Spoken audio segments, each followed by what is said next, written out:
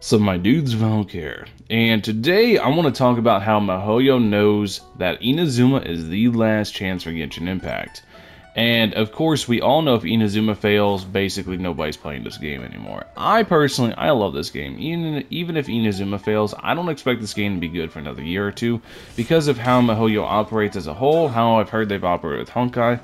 But I digress. I want to get into Inazuma and everything Mihoyo is doing to push Inazuma down our throats because they're absolutely going to do it. So the very first thing that they're doing, if you guys don't know, they have a Twitch channel where they're going to be streaming on Friday alongside the Chinese stream that normally goes live way earlier than the English one. They're going to be showcasing the English stream 4 hours earlier than it goes on YouTube. It's at Genshin Impact Official. You can find it on Twitch. You can go follow, and that way you can do it. I'll be doing a little bit of a scuffy restream. I'll get into it a couple days beforehand. But yeah, they'll be doing a stream on their Twitch. That's the first and foremost. And second, they're contacting a lot of content creators to do restreams, to build up hype, to watch. They, as you guys know, I'm not going to name him because I don't want him to get any more attention. But if you know, you know. A content creator accidentally showed one of the contacts that they got reached out to, right? They showed one of the emails that they got, and basically that's how we kind of know everything that's going on behind the scenes.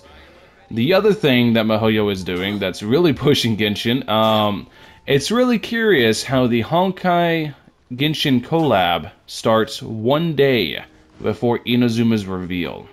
They know the Inazuma reveal is literally their last chance to really save their game, which I think it's a little bit of a dramatic statement to say.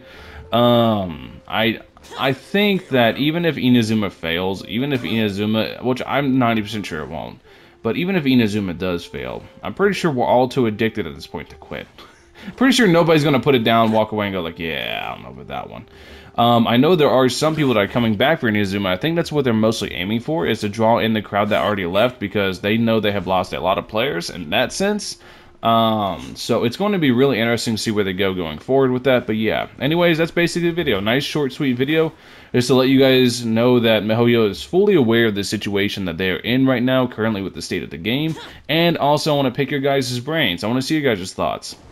What do you guys think about all the promotion Mihoyo is going to be doing with Inazuma? Do you guys think that they are pretty self-aware of what they're doing, or do you guys think that they're still just going to make it to where, you know, where it's like 2 weeks of content and 4 weeks of absolute shambles?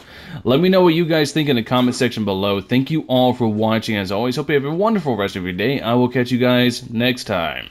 Peace.